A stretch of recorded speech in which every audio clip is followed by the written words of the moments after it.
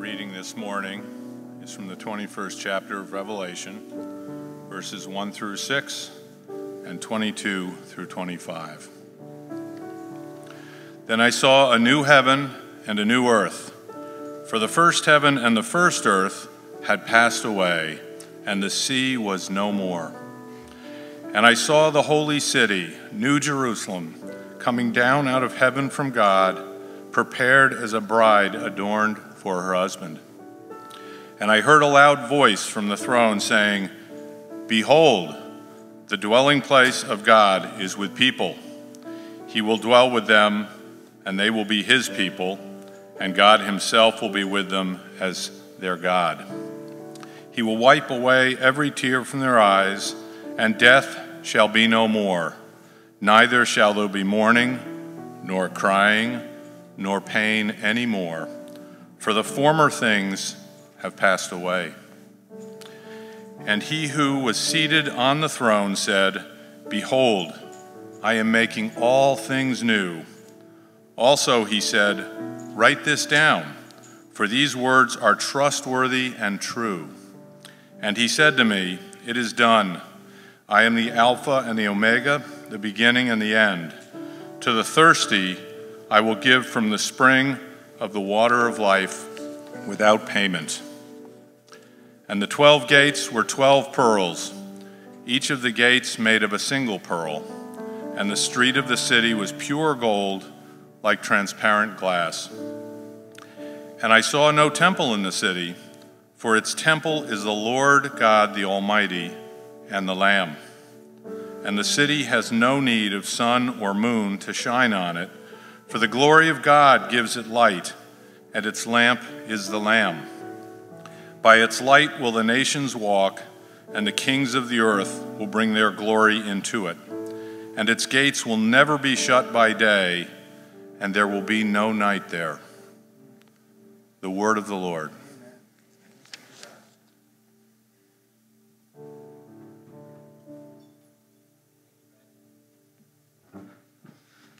Thanks, Reg. Good morning, everyone. My name is Jake, and I'm one of the pastors here, and it's so great to be together. I woke up this morning, and despite all the reasons why I shouldn't be excited with the ice and the weather, we had a whole bunch of things like shuffling around staff this morning just to make things happen. It feels like there was a lot of things like against Sunday happening, and my experience just says to lean into that, and that God is really up to something. So will you pray with me on that here as we dive in? Holy Spirit, we thank you so much for what you want to do in our hearts, in our minds, in our lives this morning. We thank you that you have already been at work. Jesus, we thank you that before the sun was even up, your Spirit was here in this place, dwelling here, preparing it, that God, you woke with us to prepare our hearts for this day before you. So Jesus, may we open ourselves up to you here this morning. May you open our hearts and our minds to what it is you want to say to us. God, may every word that comes out of my mouth here in our next moments together, may they be solely from you and not from my own. God, we just give you this space and time. In Jesus' name, amen. Last Sunday, I had a really interesting conversation with my kids. They're 5 and 7. And like I do most Sundays, I asked them in the afternoon, hey, what did you guys learn in your groups in TK that morning? What did you do? And my daughter, who's a little bit of a ham, she said, Jesus is gourd. Key phrase, so a little too much VeggieTales for her, I think. And she sat there and chuckled to herself. And my son quickly was like, no, that's not what we talked about. And so we talked about rules. And I was like, oh, right, you guys did the 10 Commandments. And so I said, guys, what are some of the rules that you're supposed to follow? And my son started talking about, put God first, worship God only. And I was like, oh, cool, they actually downloaded these. So I said, well, what about, do not commit adultery? And they just both looked at me weirdly, and I was like, okay, great, TK edited that, good, don't have to go there. And then my daughter says, well, listen to your parents. And I was like, yes, that one stuck, good. So I said to my kids, like, that's a really, really good rule, guys. And because this is the way my brain worked, we had just read it, and I think it's part of the curse of being a pastor's kid. I said to them, hey, guys, do you know that the Bible says if you don't listen to me and Mom, we can take you to our friends and throw rocks at you? Okay, Deuteronomy, it's there. It's the Word of God. My daughter, like in her 5-year-old brain, just was like, that doesn't sound right. She was like, really? Is that true? And I was like, yeah, it technically is. And my son starts spinning with it, and he was like, well, that would hurt us. And I was like, yep. And he thinks about it a little bit more, and then he goes, well, you could do little rocks. Little rocks wouldn't hurt. Just don't throw them hard. And please be assured, I then said, we will never, ever throw rocks at you. But it does just bring up just fascinating questions of what do we do with some of these weird, obscure passages that the Bible is full of that we just kind of read. And in my experience and in my education, what I have found is that when you get away sometimes from the literal and pull back with some really good questions, all of a sudden the Scripture comes alive in a little bit of a different way. And so with this verse, what do we do with the idea? What does it say that discipline should be a big part of parenting? This isn't just let your kids do whatever they want and then having to respond to that, but it's no discipline. Teaching them, coaching them how to live is a really, really big piece of this. And then what does it mean that even when you're disciplining your kids, when you're at your wit's end, the passage says to go to your community, and specifically go to your elders. Get some support, get some help. Beyond that, it also specifically says that the parents are claiming that their child is a glutton and a drunkard. And I'm proud to say that does not describe my 5- and 7-year-old. Hopefully that's the case for you. Maybe gluttons. They do like stuff, but definitely not the drunkard piece, right? So we're probably dealing with a teenager or a young adult here. So how does that inform our thinking? And then lastly, what do we do with the fact that the rabbis made it really, really hard for this law to ever actually be followed? And many early Jewish writers claimed that this law was never applied. And so is it more hyperbole and a teaching on parenting and the importance of teaching our children that it is about a literal law? And so just a couple of really good questions all of a sudden takes this really weird verse about throwing rocks at your children and all of a sudden gives us a really healthy, amazing conversation to think about as parents. And it's these kind of questions that we're going to lean into this morning as we continue our series on the story of God and look at the book of Revelation, right? A nice, easy, light topic, right? So I was thinking this week, Revelation, I feel like is like the shark of the Bible.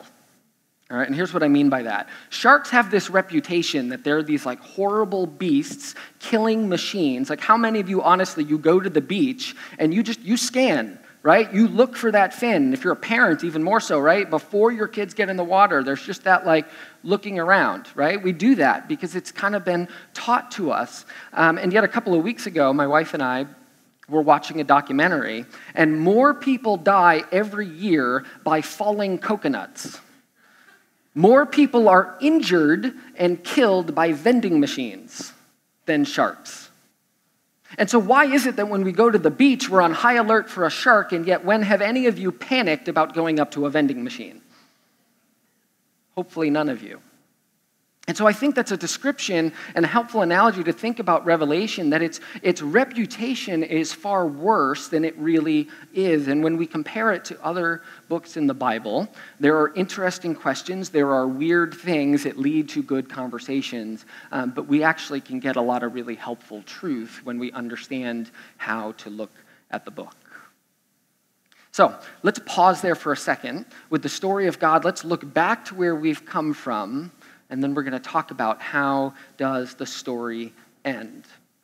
And so 4 weeks ago, we started this series, and we started with creation. And the idea that God made everything very good. And that we, as the pinnacle of creation, bear God's image. And that God invites each and every one of us to be co-creators with God throughout creation. And yet, the story continues with the fall, that we traded God's definition of what was very good for our own.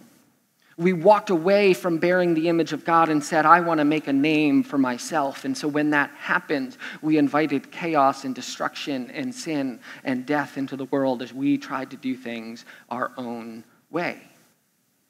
And yet, God was not content to leave us there. And so we talked about the story of Israel, that through this family, this man named Abraham, that God wanted to bring people back to that very good, to that original blessing, to that co-creator invitation that God gives us. And so we looked at the covenants and the promises that God made to this people over and over and over again that was filled with grace and mercy. And last week, we talked about how that grace and mercy was magnified in the gift of Christ and his death and his resurrection. And specifically, we talked about Jesus' claim that we, his followers, will do even greater things than what Jesus did. And so what does that look like now to live in that power and in that strength? And so today, we turn to Revelation and how the story ends. Now, my first exposure to the book of Revelation was through these books called the Left Behind series. Has anybody read them? Anybody? Okay, a number of you. So I was in high school. I decided to do a media fast for 1 month. So no movies, no TV, no newspapers, magazines. It was Bible and Christian stuff. And so I found the Left Behind series, and that filled up my month pretty quickly. My personality needs to finish whatever I start. So I went through all of the books and was waiting on bated breath for books 10 and 11 and 12 to come out later on. And so it's this entertaining narrative about these two guys' interpretation of what's going to happen at the end times and how Revelation is specifically going to play out. And so that book led me to start actually read the book of Revelation itself. And obviously going into education as a pastor and biblical studies, I started to learn all sorts of stuff about the book. And one of the interesting things of Revelation, so there are actually 3 different literary styles that make up Revelation. So you have apocalyptic literature. That's a Jewish form of literature that's filled with a lot of symbols. And so you have to interpret those symbols and figure out what they mean and balance them with the present and the past and looking ahead at the future all at the same time. But then there's also a prophetic literary style within the book. And so the prophetic dynamic of looking at the present time and using that to look forward to the future. And it's also a letter. So the letter of Revelation was written by an author to a group of people at a specific time and place to encourage them. So it's also this very personal writing. And so this is where understanding what happens gets a little confusing, because which literary style are you in at this point, and which one is this and which is that? And so you end up bouncing back and forth. And so it leads to a lot of debates. And so I remember in Bible school sitting up late at night, because these are the fun conversations that people studying the Bible have, and it would be like, are you pre-trib, mid-trib, post-trib? When's the millennial coming? Who's the Antichrist? Which I have to admit, at that point in life, the Antichrist seemed to be easily defined by whichever presidential candidate you didn't like. At least that was my experience growing up, right? And so we would have all of these debates. Now, if you're in this room and you just are thinking like pre-trib, mid-trib, like what is he talking about? I have good news. Because what I finally landed on is that all of those specifics are not really what's most important. And so we're not going to be going through this is what Revelation really means this morning, in part because I don't know the answer to that question, ultimately. There's actually 4 different biblical scholar views on Revelation itself when you dig even deeper. So you have preterists. Preterists believe that everything in Revelation happened in the 1st century. Past, done, it was about Jerusalem, it was about the early church, and over. Then you have historists. Historists believe that Revelation starts in the 1st century, but then goes all the way to the end of time in a future tense. Then you have futurists. Futurists read Revelation and everything is distant. And this is really where the Left Behind series falls in here. Everything is this 7-year or a little bit more distant future, time of war and famine and tribulation, and God really waking up his creation before the world is brought to an end. And then, of course, you have the idealists who think that it's all just symbols and pictures. But I love what one commentary said. The fundamental truths of Revelation do not depend on adopting a particular point of view. And I actually think Jesus would back this up. So Jesus in the book of Mark, he's talking about the end of the age and the things to come. And he says this, concerning that day or that hour, no one knows, not even the angels in heaven, nor the Son, nor himself, but only the Father. Be on guard, keep awake. And then he repeats this phrase, stay awake, stay awake. In other words, keep watch, pay attention. And so Jesus' own advice was not to worry about the specifics, the day or the hour, but instead it's like Jesus is saying to live in the present moment in full anticipation of what is going to come later. We don't need to know all the details now, but if we pull back, there are some really good truths that we can pay attention to that help us to stay awake and to pay attention. So, how does the story of God end? Telling you right now, spoiler alert, we're not there in Revelation, but I'm going to put it on the screen. So if you want to leave now, now's the time. All things will be made new.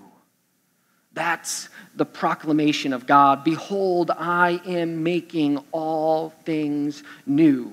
It's like God goes back to the book of Genesis and all of the work that God had started and put in place, and God is committed to finishing that work. Behold, I am making all things new. And the fact that we are co-creators with God in the midst of that work, God is committed to being alongside of us until that work has come to completion. Behold, I am making all things new. Now, this is really important to understand. We often have these pictures of we're going to die and we're going to go somewhere else. We're going to go to heaven, and eternity is going to be spent in heaven. Yet, that's not the picture that Revelation puts together here. And N.T. Wright says it's best. The closing scene in the Bible is not a vision of human beings going up to heaven, as in so much popular imagination, nor even of Jesus himself coming down to earth, but of a new Jerusalem itself coming down from heaven to earth. And so that's what we just read.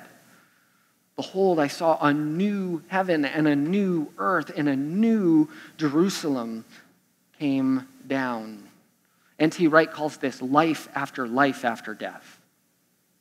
That we're not just going to be on clouds somewhere singing with the angels, playing harps, the way that we might have imagined it, right? With this idea of eternity in heaven. But it's actually the culmination of everything being made new, being given new bodies, our souls continuing to live on this new earth, and continuing relationship and community and enjoying the work being completed. And so in Revelation, we get a glimpse of what this new earth is going to be like. And I want to look at 4 markers here. So the first thing that we read in verse 1 is that the sea was no more. And that's kind of a puzzling line. And what do we do with that?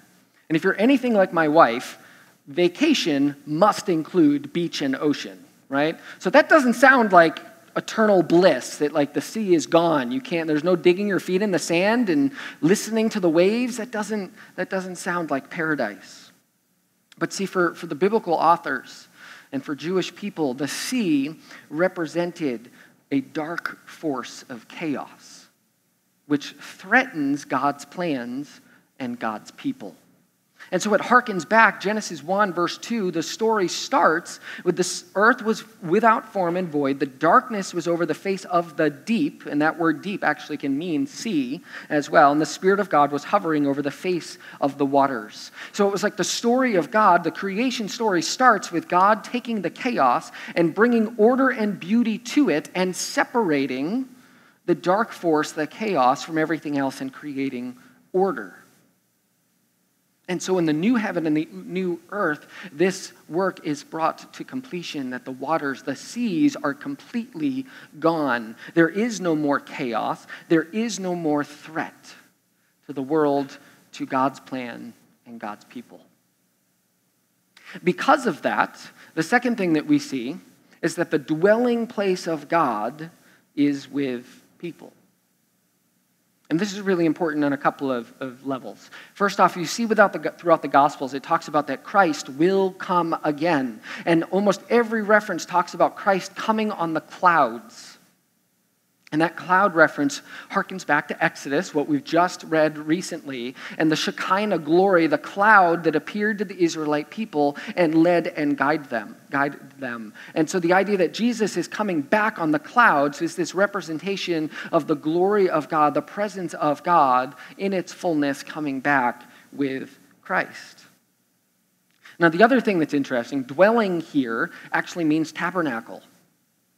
And so again, right back to Exodus, this tent of meeting, this tabernacle that was set up that Moses and Joshua and the priests could go into to experience God's presence. And we know with the way the story progresses that the tabernacle turns into the temple, this beautiful permanent structure, or as permanent as you can make a building, as the place where God's presence dwells. And then at the crucifixion, we read in the Gospels that the curtain temple that separated the Holy of Holies, the place where God's Spirit and His presence dwelt in its fullness, was torn in two, representing that access was open. That the New Testament writers took that and said that our bodies, we are now the temple, that we carry God's Spirit. And so here in Revelation, we just get the next iteration, the next step into that now the whole earth is a temple. And in verse 22, we read that, I saw no temple in the city, for its temple is the Lord God, the Almighty, and the Lamb. And that the presence of God it's bright, and it brings about this light that sun is not needed on the new earth because God's presence is so close and dwelling with it. Why? Because there's no more threat. There's nothing else keeping God back. God's presence is fully here with His people. Which leads us to the third point. We will be God's people. We will be God's people. In contrast to other writings similar to the style of Revelation, Jewish Apocrypha, it was all about Israel. And so Revelation does something really important, that it takes Israel and it just opens the doors wide. And we read in verse 24, by Christ's light will the nations walk, and the kings of the earth will bring their glory into it. Matthew 24, Jesus talks about this similar thing, that the end is not going to come until the whole world has heard the gospel. And that the gospel story of Jesus has gone to all nations. And so there is no more chaos. There's nothing threatening God's plan and God's presence, so that it fully dwells with people, and that we, people in beautiful diversity, will be God's people. And so in this new earth, we're going to look around, and there are going to be people of different colors and different cultures and different backgrounds, all together united under Christ. And despite our diversity, the last promise is that there will be no more fears, no more death, no more mourning, no more crying, and no more pain. We will be fully restored. Relationships will be without conflict, and there will be no more suffering. Amen? Isn't that what we all long for? And the week that you may have come in here with, right? That's what we long for. You may not have thought about it before, but Revelation is actually a book of profound hope. And compared to other Jewish writings, other Apocrypha were hugely pessimistic. Everything was awful, and they were waiting for something to happen. And the reason that Revelation is so full of hope is because the climactic event had already happened. The death and the resurrection of Jesus changed things that now we are living in the reality of that resurrection and participating in it until it fully comes. And so it's not just this wishful thinking of something to come later. It's something that we're living and progressing in and evolving in and experiencing now because Christ came to give us life and life to the fullest. That the broken areas of our lives and the areas of our lives that are filled with death and sin would experience resurrection. And so Revelation has this insane amount of hope. And so it leads us to a question, and a question that I actually want to pause and take a moment to sit in. With these truths of Revelation, with this bird's eye view of what's happening within this book, and what God is promising and saying is going to come to be, what will your relationships look like on the new earth? What will your work look like? What does justice look like? What does art look like? What does entertainment, economy, health, politics? What do all of those things, without the tension, without the threat, with God's presence fully with us, with all things being made new, what do the things in your life look like in the new earth? And I want to take a moment and I'd invite you to just open yourselves up to the Holy Spirit and bring that to God right now. Maybe it's the exact thing that you prayed about 2 weeks ago, of that in-between thing that you're wrestling with. Maybe it's something that happened this week that was a pure sign of brokenness and disconnect and pain. And I want us to all come before the Spirit and just ask humbly for a vision and a picture of what will all things of our lives look like when they are made new. And so, Jesus, we just invite you into this moment right now. Holy Spirit, guide us and lead us. May we bring our lives, our thoughts, our experiences, our pain, and our joy all before you. And God, may you just give us by your Spirit a full picture right now of what it is that those things will look like when all are made new. And may we just sit and hear your words and these pictures of our lives made new here in this place.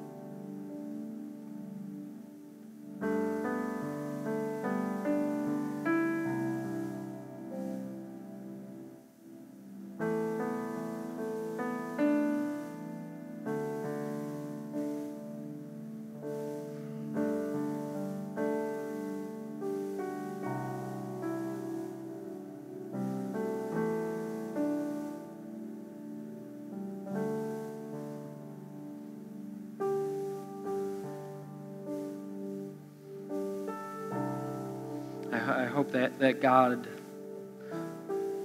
just gave you such a beautiful picture of your family, your work, and your life.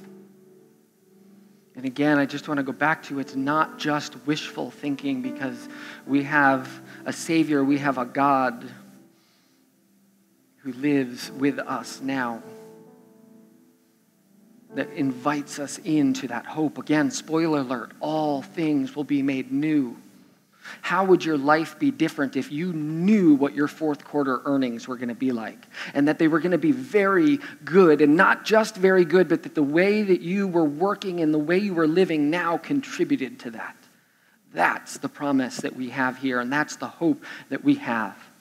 That we can live with a fourth quarter mindset of knowing where we're going. It doesn't make life perfectly easy. It doesn't mean everything in the physical will be fixed in the here and the now, but it means that we can latch on to that hope of what God wants to do within our lives.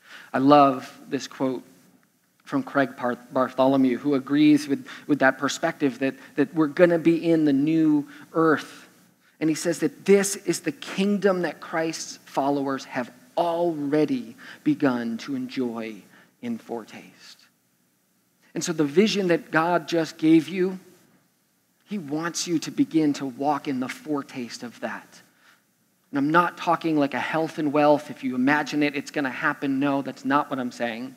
But I'm saying that God wants to live in that hope of what is possible in the Spirit. And again, going back to Jesus and Matthew's gospel, as he's talking about the end of all things, he tells this story of a master who gives his servant certain instructions but then leaves. And Jesus asks this question: who then is the faithful and wise servant whom his master has set over his household to give them their food at the proper time? Blessed is that servant whom his master will find so doing when he comes. This servant is not concerned about the specifics. He's not trying to figure out pre-trib, mid-trib, rapture, all of the specifics. He is latching on to this is what the master has told me to do now. This is the way the master wants me to live, and the tasks that he has given me and the co-creator opportunity I have in this household, and I'm going to do that so whenever the master comes back and however the master comes back, I am ready. And so the closing question for us, with the vision that God gave you, what does it look like to live into that today? What does that look like on the drive home, tomorrow as you get up for school or work or wherever you're going? What does it look like to live in to the reality of the new earth and all things being made new? And part of that is what the table is all about as we celebrate communion. There's this invitation that we come together in the diversity that we represent. And I've said this before, but if you think about those 12 disciples coming around this simple table, I mean, there were tax collectors and then there was a zealot, and they wanted to kill each other. There were people who had different opinions and different backgrounds, and yet Christ called them together and centered them around this meal that was based in sacrifice and relationship, in giving to one another, and the promise of what Christ would do in his death.